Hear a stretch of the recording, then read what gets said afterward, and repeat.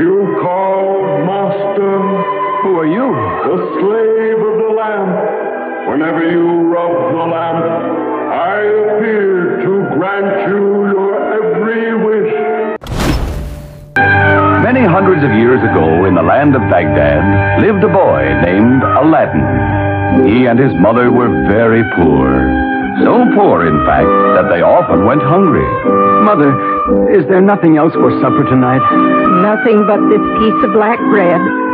Oh, how I wish your father were still alive. Now, who can that be? I'll answer it, Mother. At the door stood a tall, strange man. He wore a white turban of the purest silk.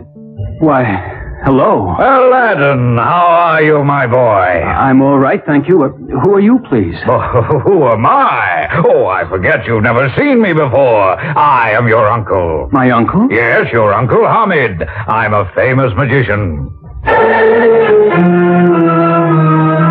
Of course, the stranger wasn't really Aladdin's uncle. He was pretending. But why? Soon we'll know exactly why.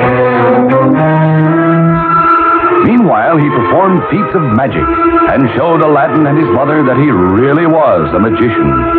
He made clouds appear and start raining. He clapped his hands and made thunder. Now, Aladdin, I want you to come with me on a very important journey. Where, Uncle? To the most secret part of the forest. They came to an underground cave. Now, my boy, deep down inside the cave, you will find a lamp.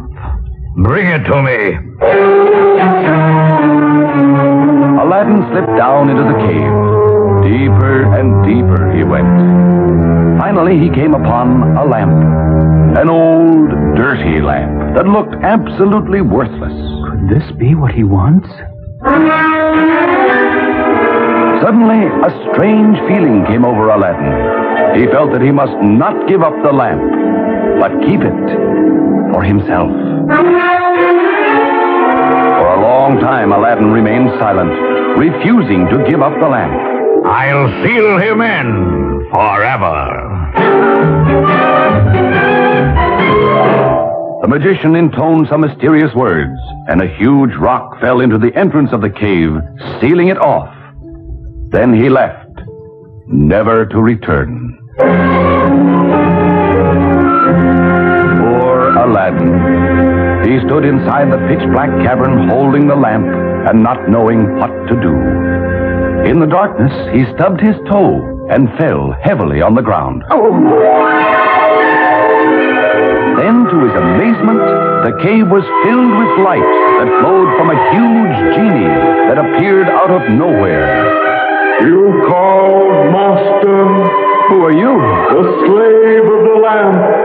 Whenever you rub the lamp, I appear to grant you your every wish. Rub the lamp?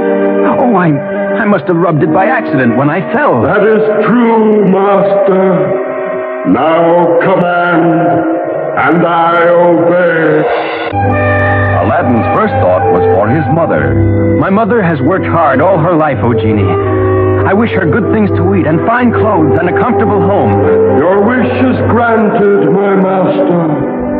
Come and see. In an instant, Aladdin was home again. Mother, I'm back. My son, look, a wonderful thing has happened.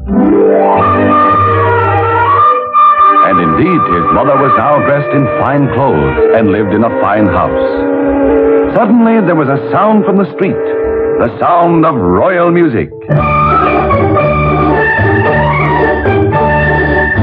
Aladdin sprang to the window and saw the Sultan passing by in his carriage, and with him was his beautiful young daughter. For years, Aladdin had secretly been in love with her.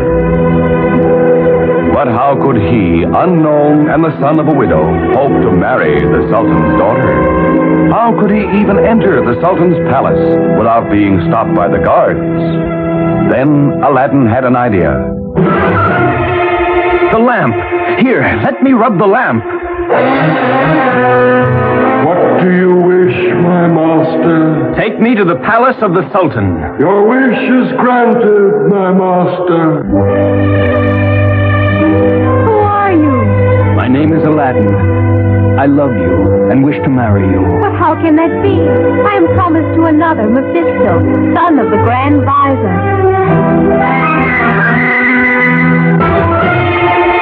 He rubbed the magic lamp. What do you wish, master? Form an army of invaders. Have them appear at the gates of Baghdad, but to harm no one. Your wish is granted.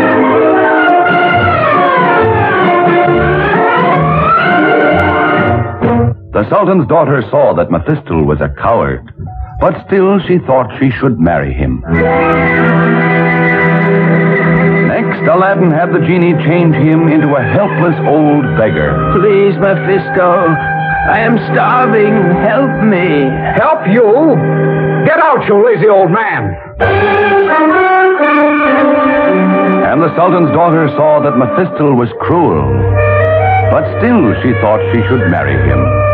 Finally, Aladdin ordered the genie, in disguise, to tell Mephisto that the Sultan and his daughter had quarreled, and that she had been disinherited. Worthless woman!